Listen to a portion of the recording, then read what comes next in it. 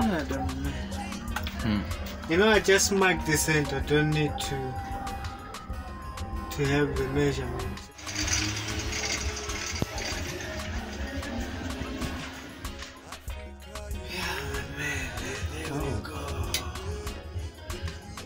So how long did it take you to make that piece? This piece started in 2017, my friend. Until I completed today. Wow. Yeah. From 2017 you've been working on this piece? True. Wow. Wow. So there were many stages that it went through. Okay. Yeah, now it's coming back to the workshop. It's been in the market. Okay. But sometimes you realize there is more addition that you can also, energy that you can also add on the piece. On the piece. So it's coming for a revamp now. It's fire. So you had to put some energy, some boom energy. The piece will never be finished. Wow. So this is all your work from the start until the end. True. Wow.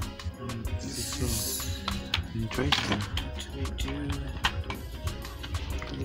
in the form of the natural shell of the wood.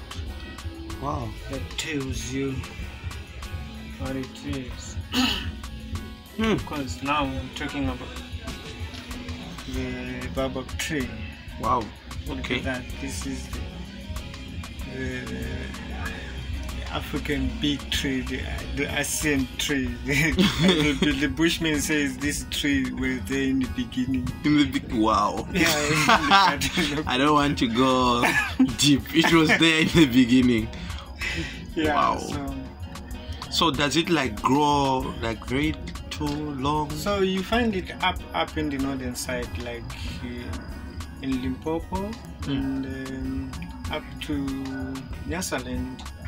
The tree is familiar there. You know, it gives life actually in the community, because we use the fruits of these trees like to make the sour porridge. You can also do like yogurt out of this tree. You mix it with milk and then it becomes yogurt. Oh. So yeah, so actually it gives shade to many people. People gather under this tree, you understand. This is like a gathering place wherever it is, even during the summertime. Even you find like the livestock, they just like going for the hide for when they need the shade. The sun is burning, they go for the hide under the baobab tree actually. So this is a very special tree that is, we'll find it and then they saw it and will pass again and still live, and we doesn't know how long it have lived, you understand. Wow. So now I'm saying the baobab have came back. There was a saying that I said some time ago that I said the baobab tree has fallen. So that was the meaning of the passing of my grandmother. So now since I found this baobab tree, now I'm saying the baobab tree has come back. And this baobab tree, I can say it's my wife. Wow. Are you that attached to it? Yes, I'm not much attached, but this is the message that says the baobab tree has come. Now I find the mother, and maybe I'm going too deep. No, it's fine. It's fine. It's fine. You can open up, you know, because it's very interesting and it's very nice for people to know out there when you like where you get your inspiration. Yeah, my inspiration comes from the life of every day that I live, you understand, every moment, you understand. It's a glory to me that I can create, you understand. So I don't want to lose any moment. Sometimes people ask me, how are you, Michael? I tell them I'm happy, and they thought like my name is Happy, but I'm not. I'm happy. It's just because I'm happy. Actually, I've heard you say I'm happy. Even me, at first I used to be confused until I got used to you. They were like, okay. Yeah, just because I'm always happy every moment. It's a choice for somebody to be happy, and it's a choice to find happiness, because happiness lies in the way of how you do your life, what you spend your day doing, and I find my happiness through creating art. You understand? Something that I love doing, that I can't be like get out of it. You understand? Wow. It's like an automatic to me. Every moment my eyes have been like a magnet, so I sense with the eyes, and then it goes directly into a heart. You understand? So this is how because the moment I sight, and I can't stop to see the end results, because I've already projected the end result of something that I see within the roots, or within the any medium of material that I find art into it. Sometimes I capture them within the rocks. I capture those patterns within anything that comes into my eyes. You understand? Okay. So my inspiration is nature itself, because it's a good example. Wow, that's so cool. That's so cool. So, like, for how long have you been doing this, Mr. Micah? From 6 years, imagine. 6 years now? Yeah. No, I'm saying like from 6 years old. Wow, from the age of 6. Yeah, at the age of 6 years. You've been doing all this. It started like as a child, natural. Started from the bottom, now we're here. Yeah, my man. Okay. It's a long journey. And then it's a true story. It's a lifetime, you understand, for me, that life is about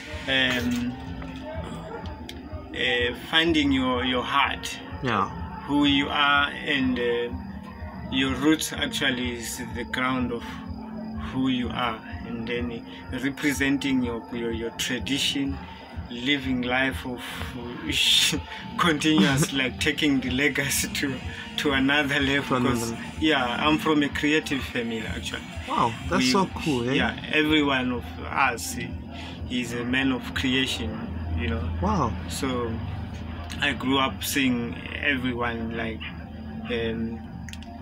capable of doing something with hands, you understand? So it's what my grandfather always says, like everything that you need is within you.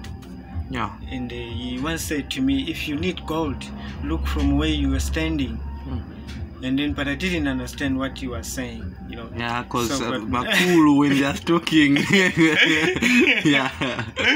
So I didn't understand what he was saying when he said, don't look far, you understand? Yeah. So look at the surrounding and find something that you can turn into a gold, you understand? Yeah. Whether turn your mind into a gold, don't look for a real gold, you understand? Yeah. So now I decided to turn my mind into a gold, rather than finding the real gold. You understand? Yeah. You see? I see. So well, that's so amazing. That's so amazing. So like what can you tell the up and coming artists like that have been inspired by you? What can you tell them in order for them to like pursue the dream career? And the thing is about consciousness, the creative world that we want to bring forth, you understand? Yeah. In the creative world, wherever I believe every humankind is a creative person. So it depends which channel are you understand? And we have no boundary for our solutions, you understand? For whatever we can imagine as a problem, you understand? So I'm saying with these shapes, let's cross the boundaries of shapes, of limitations, you understand? Let's go above that, you understand? So there is always a solution to every problem that we have, you understand? Yeah, I love that one. I love that one. I really love that one. I actually came across the saying that goes like, don't be a problem to every solution, rather be a solution to every problem. So if we all motivate everyone to be creative, and then we will find a happy community, and we create a good atmosphere, you understand, within us. Because whenever a person is consciousness, you understand, he values things that surrounding him. Everything is a material, anything is an object that can be turned into something. Nothing dies, you understand? So I'm saying to the youth, take care of your environment wherever you are. It's your duty to love nature.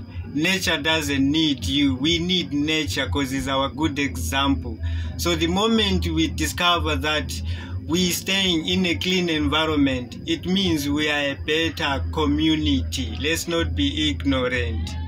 Yes, conserve, save what is available, make something of something, you understand? Yeah. So this is what I do. From nothing that you can make fire of it, but now I can turn it into something worth. Your gold. Yes, this is gold. In Africans, they say wood is gold. So now is the time to change wood into gold. Wow, Mr. We Michael. are the ones that are capable of giving things value. Wow. What if we can give wood value like gold? You understand? Who gave the gold the value? Isn't it were the people that were there in the beginning? Yeah, exactly. And who are we to leave the legacy and change things into better of our moment for the generation to come? Because the gold is now not easy to find. Yeah. Where are you going to find the gold? You understand? But we have wood. Isn't it gold? It is. It's gold. Mr. Michael, thank you very much for joining.